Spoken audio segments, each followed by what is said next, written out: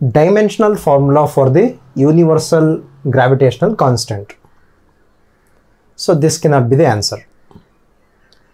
Now, assume an equation which involves G. Simplify.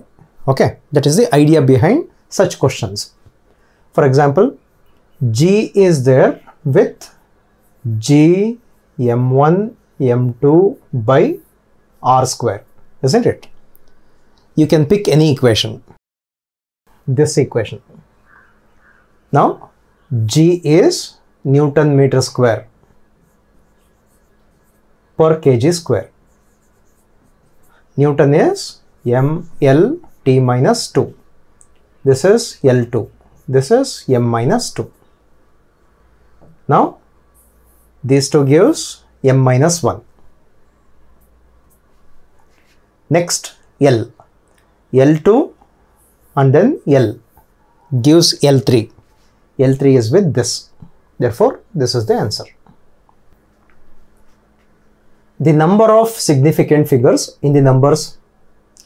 So this is insignificant. 10 to the power of something is insignificant. Here, these are significant. 1, 2, 3, 4, 5. All these are significant. 1, 2, 3, 4, 5, 6, 7. 5 and 7. 5, 7. Now, little bit more about significant figures. 15. These two are significant. Okay. 1, 5, 0. Only these two are significant. If there is 0 after non-zero digits, it is insignificant.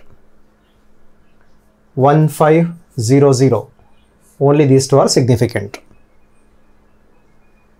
1, 5, 0.00. All these four are significant. Observe these two. These two zeros are after non-zero digits. Therefore, these two are insignificant. We have to count only these two. After decimal point, if we have numbers, then these two are significant. So, underlined digits are significant. Now, 15.010. All are significant. 15.00.0. All are significant. Observe, these two are insignificant, whereas these two are significant. The dimensions of resistance are same as those of dash, where H is Planck's constant and E is the charge. Now, consider equation with resistance. The simplest equation is Ohm's law. V equal to IR. So, R equal to V by I. V is joule per coulomb, work done per unit charge, and current is coulomb per second. Now, this joule and there is second per second. So, this per second goes to numerator, becomes joule second, and this coulomb goes to denominator, it becomes coulomb square. See, joule second is Planck's constant, coulomb square is charge square of charge. So, it is H by E square, H by E square, H by E square. Yes. So, this resistance is not H by E square, but dimensional wise resistance is H by E square. That is the meaning of this question. If C is capacitance and V be the electric potential, then CV square. Expression for energy of a capacitor is half CV square. Half CV square is energy. Therefore, now in this case, it should be joule. Joule is Newton meter.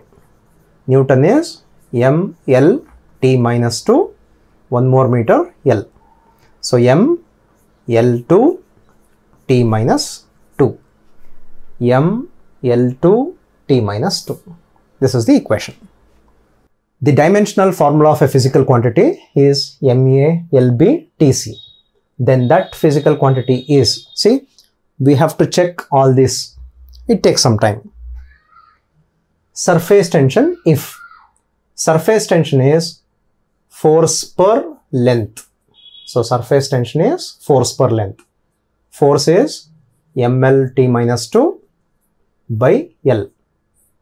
So m T minus 2. m to the power of a T minus 2. But there is this B. So this cannot be the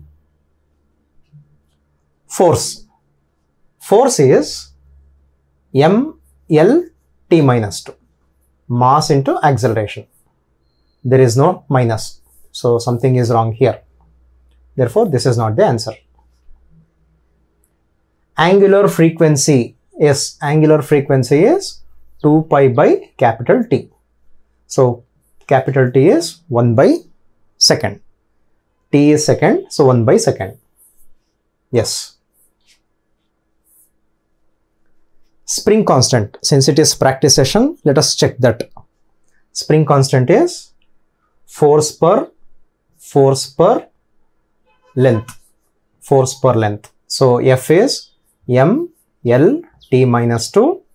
This is L minus 1. So this get cancels with this m T minus 2. m T minus 2.